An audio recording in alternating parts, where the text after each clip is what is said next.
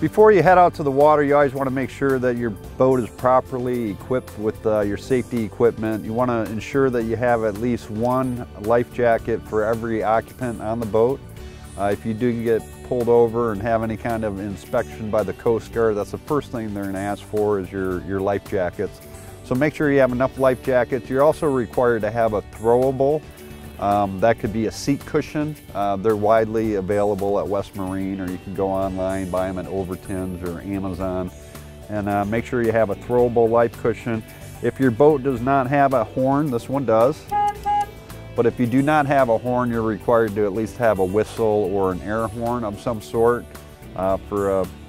in case you need to reach out to anyone or let them know that you're out there. So you also need a fire extinguisher. This boat here is a Catalina, comes equipped with a fire extinguisher. That's a requirement.